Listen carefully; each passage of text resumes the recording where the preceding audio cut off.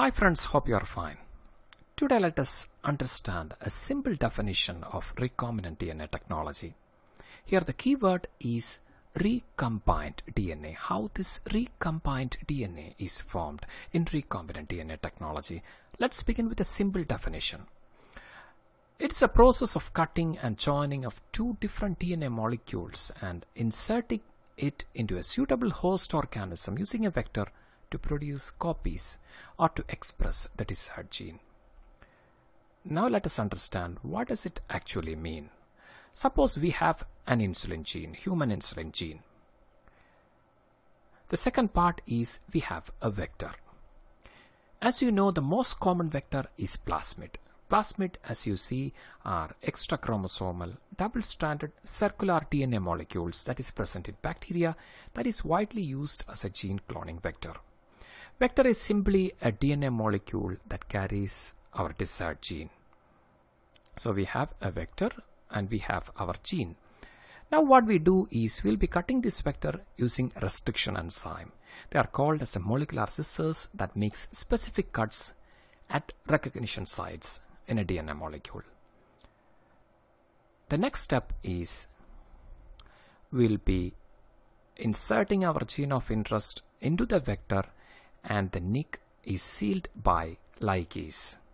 Ligase enzyme is responsible for the formation of phosphodiester bond.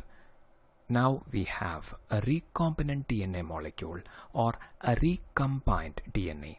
That means we have human insulin gene that is of human origin and a plasmid DNA that is of bacterial origin, forming a recombinant DNA molecule.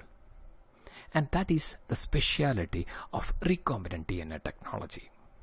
The next step is transferring this recombinant DNA molecule into a host organism. The most common host is bacterium E. coli.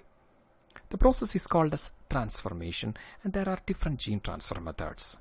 Now we have the recombinant DNA molecule inside bacterium or host for two reasons. First, this recombinant DNA molecule inside the host will replicate and make copies of that particular gene that is further used for further research or DNA sequencing like that.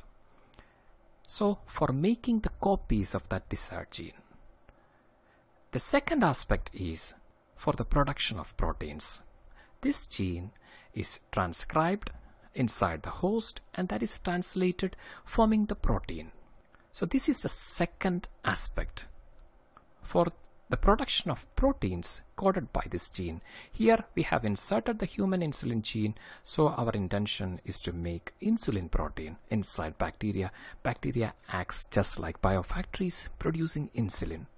Now we have recombinant insulin, which is called as humulin, produced by this technology. Now hopefully you will be getting a clear-cut idea. Let's repeat the definition. It is the process of cutting and joining two different DNA molecules and inserting it into a suitable host using a vector molecule to produce copies or to produce proteins encoded by that gene. Let's have one more precise definition. It is a process that involves identification, isolation, and insertion of gene of interest. Here it is an insulin gene.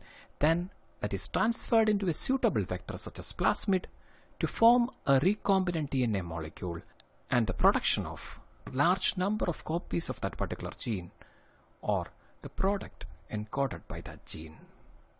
Hope you understand the definition of recombinant DNA technology. Thank you so much for your support. You are with biologyexamsforyou.com.